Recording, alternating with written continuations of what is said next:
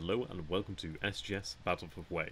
This tutorial will aim to teach you about the mechanics of the Perfume River, which are very important and it also makes for a great phrase, so I'm happy to say it. So the areas that make up the river are accessible for the most part to the US Navy craft, such as the LCUs that we can see here. Now, we also do have the PBR counters from the Hue security group. These were historically responsible for providing protection around the LCU ramps. These units can fire from the river onto the banks, and for the communists you can see that we have units such as these over here.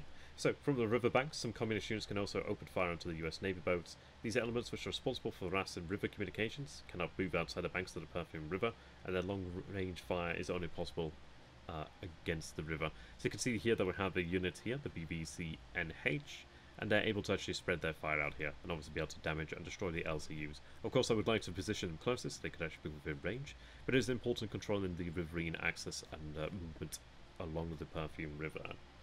So, in addition, the free will player can deploy as reinforcements, and provided he controls the access ramps on both sides to the south and access to the north as well to LCU counters, which once placed will allow connections with a different cost and movement points. So you can see here we have the LCU ramp here and over here as well.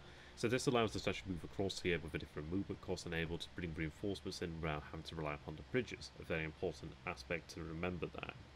So beware, these counters may be a type kind of communists. If they no longer exist on a map, you can only cross via the bridges, provided they have not been destroyed or by airlift via the CH-46 helicopters. The latter can only be set up from the stadium area towards Mankar in the Newtown area or Taylok airfield, provided the latter is not occupied, again creating connections. The communist player for his part can place the boat counters which arrive as reinforcements less and less at certain points. Once in place, a communist boat token authorizes passage across the river, which enables them to be able to move across like so.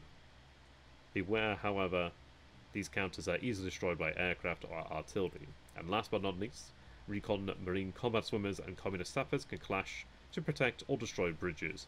A destroyed bridge means a lost connection, and in concrete terms, the impossibility of crossing the river where the bridge used to be. So for example, if we had the communists and the Marines, they could actually attempt to destroy the bridge over here, which would have a major implication for the Battle of Hue. So thank you very much, and goodbye.